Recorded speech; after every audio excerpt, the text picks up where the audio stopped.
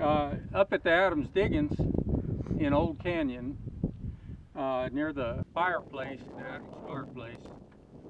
We had hunted that for several years, metal detected around there, found spoons with the ends bent on them, and they were getting gold with those spoons. You'd get a pinch of gold, which would probably be $1.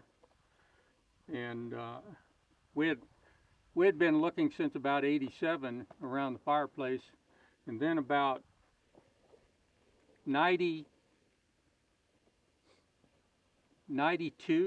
probably, I found this pendant, and it's I always thought it was Aztec or something to that effect, but I found that near the corral, the old corral.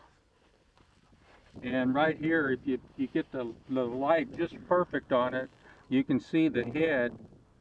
You can see the head of the eagle right there, and then the neck behind it, and the wings come out on both sides, right like that.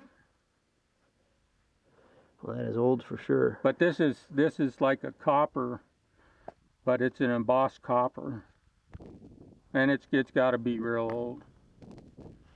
And then I found this over by, it's in Old Canyon.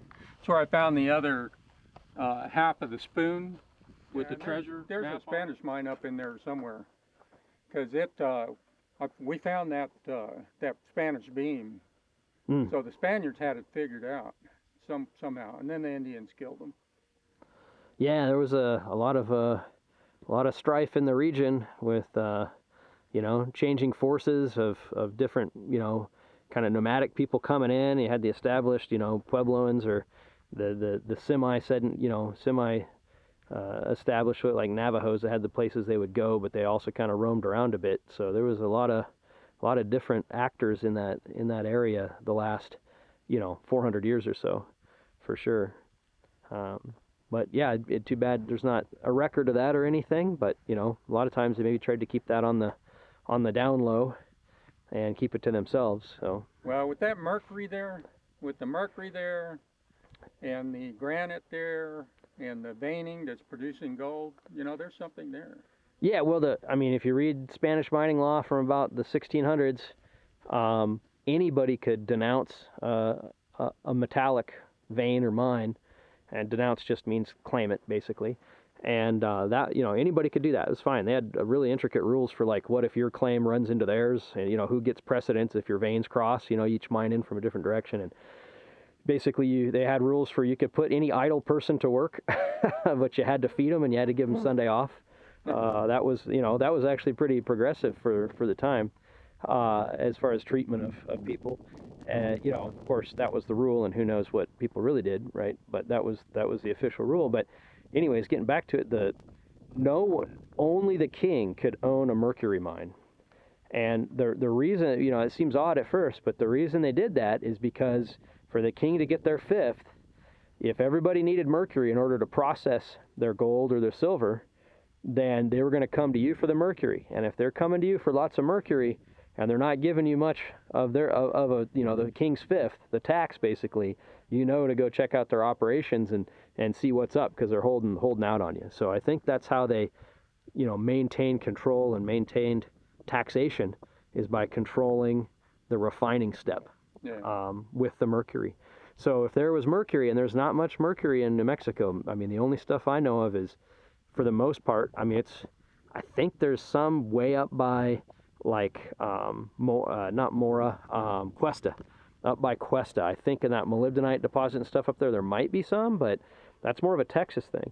So if there was local mercury, right, the powers that be would have been all over that, and they might have kept it quiet because again, it's so valuable that they'd want to control that. They wouldn't want anybody else poking around. Everybody told me that there wasn't any mercury there, and our doll with the Cobra mines, I was sending my assays to him, and he was assaying them through the Cobra mines, and he was really surprised when we came up with that high mercury count on it. Yeah, and again, But that's not a mistake, right? But as far as now, I'm the only one that really knows where the Mercury is, you know. Yeah, you said it kind of made a green halo when it would rain. Yeah.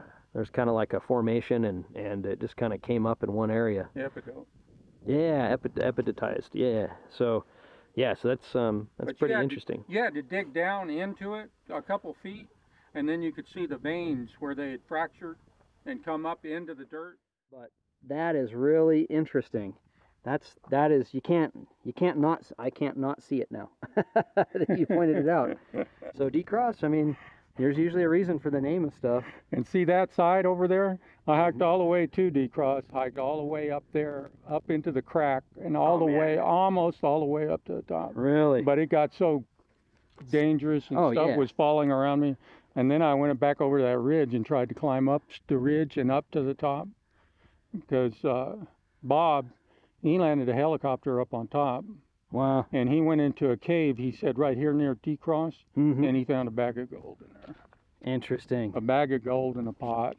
Wow. In the cave. Interesting. I mean, that's the thing is that D and the cross, you know, some people might say somebody made that, but it also might just be the case it just stood out so much that they're like, well, that, you know, they're just going to use a natural landmark that's already there. Right. So, and that red spot's pretty fascinating. Yeah, when you look at this, and in some cases when you look at it, you can see these little feathers coming out of it like that, and it runs up through there like that. It's real weird that it's got that on it, you know. And this is just looking out over from D-Cross. Yeah, I mean, that's just vast. A lot of area. And this is the back side. And that plateau's over in here somewhere. It had that gypsum in it. And oh, where all the trees were like frozen in the gypsum, and there was that one. You said there was a black little knob that came up, and it looked like that was some kind of spring or something. 25 foot tall. Really weird. But the whole ground, he said it was like walking on ice. Ice. But it was gypsum. It's clear. Just kind of froze the whole landscape. That'd be something to see. Too bad you didn't have a camera. I guess that was a while ago. This is Bell Mountain. And I guess that's it. I mean, those are kind of dos piloncillos, you know, 2 haystacks. That's it. I just wonder how far away you can see them and from what perspective, but coming in from this direction, you know, they'd be really good. You know, landmarks. it's weird. When you're at the diggings and you're looking across there, those really stand out because these are from the diggings. Right, right. Yeah, I mean, that's your whole weird. vista. Like on some day, it's like they overlook the canyon. And that's what Gautier always said, you know. He said, go to the dos piloncillos. Yep. Yeah. 2 sugar loaves or haystacks is how I think Adams described it. Well, that's pretty cool, Ron. It's you know, back in the day when you only had so much film and you only had so much time and you got all this other gear and so, you know, that's why there's a lot less photos from back then than now when you can, you know, everybody's got their phone, you can just snap stuff. That's right. It was a lot harder. So those are from the day. So yeah. You were up there by yourself.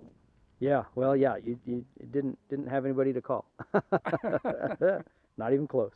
All right, well, thanks, Ron. Oh, you're welcome. Thank you.